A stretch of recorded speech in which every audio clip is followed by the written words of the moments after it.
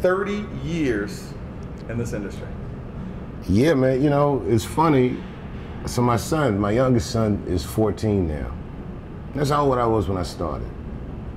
You know, I'm 44 now. I look at him, and I think all the things that were going on around me at that time and what it was like starting, and now I can't imagine that that's what happened. But at the time, it felt very natural, and it felt very safe, even though it was not. You know, I mean, but I'm just grateful, man. Like, to be able to do something like this for 30 years, I gotta be one of the luckiest people alive, man. Like, I don't know that I've ever really had any other job. How old were you when you made your first TV development deal? 19. My mother and my grandmother were freaked out. You know, I was the first person in my family not to go to college that had not been a slave. Right.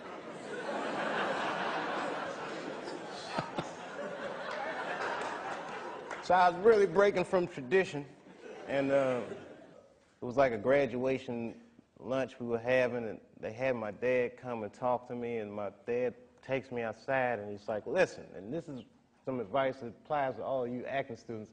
He says, to be an actor is a lonely life. Everybody wants to make it, and you might not make it. And I said to my dad, well, that depends on what making it is, Dad. He was a smart-ass kid. Yeah. It depends on what making it is, Dad. He says, what do you mean? I said, well, you're a teacher. I said, if I could make a teacher salary doing comedy, I think that's better than being a teacher. And he started laughing. He said, if you keep that attitude, I think you should go. He said, but name your price in the beginning. If it ever gets more expensive than the price you named, get out of there. Mm-hmm. Thus, Africa.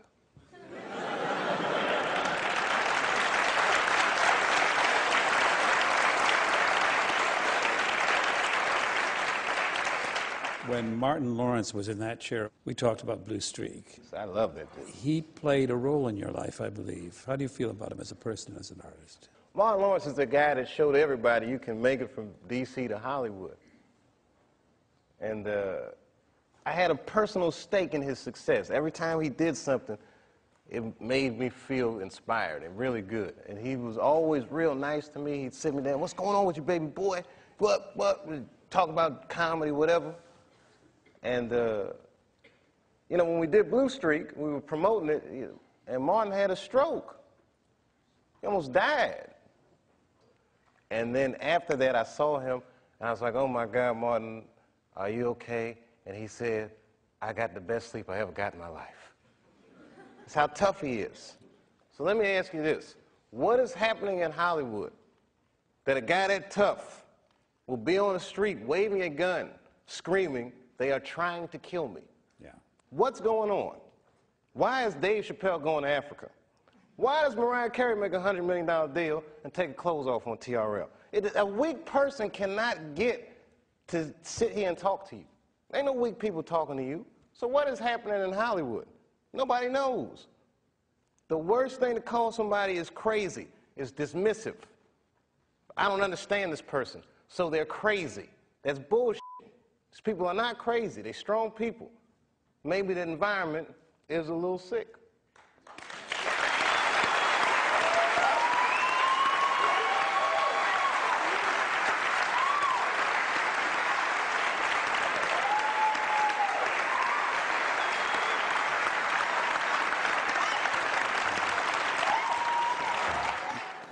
You know, in the past, I used to always tell a lot of jokes about white people. And I know there's a lot of white people here with us tonight.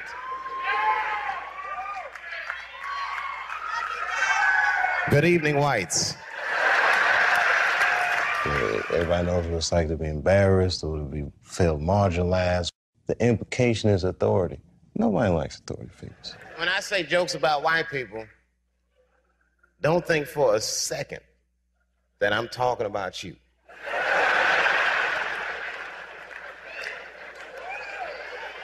Don't forget, I almost had $50 million once. When you make enough money in America, they'll pull back the curtain and introduce you to the real white people. You guys just think you're white. Dave Chappelle. is very intelligent. He's well raised. That goes without saying. A person who is well raised knows to respect the elders. It doesn't mean that you have to agree with anything, even a little bit of what the elder says, but you respect the elder for surviving. It's so much bigger than money, though, Dave. It's so much bigger than money. Oh, no, it was bigger than money. But you know what? I watched one of these nature shows one time, and they were talking about how a bushman finds water when it's scarce. And they do what's called a salt trap. I didn't know this. Apparently, baboons love salt. Okay. So they put a lump of salt in a hole, and they wait for the baboon. The baboon comes, sticks his hand in the hole, grabs the salt makes his hand bigger, and he's trapped. He can't get his hand out. Now, if he's smart, all he does is let go of the salt. Baboon doesn't want to let go of the salt. Then the bushman just comes, takes the baboon, throws him in the cage, and gives him all the salt he wants. And then the baboon gets thirsty. The bushman lets him out the cage.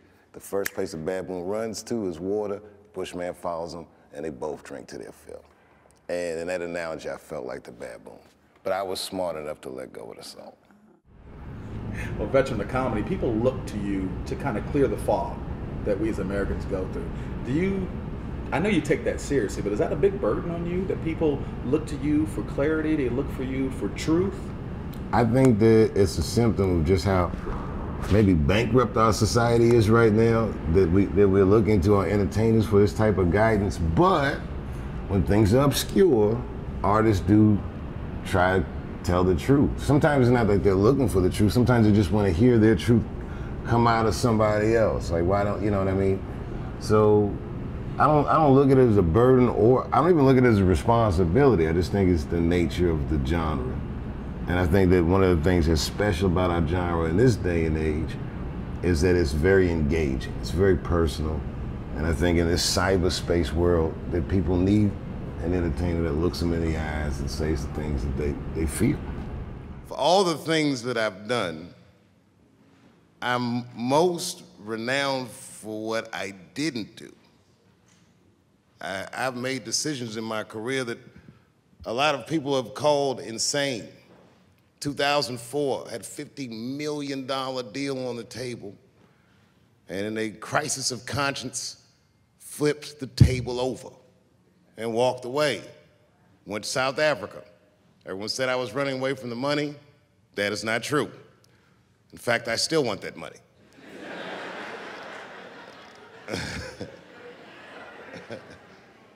The idea that I wanted to just share with you guys is the idea that sometimes you do what you think is best, whether anybody understands it or not.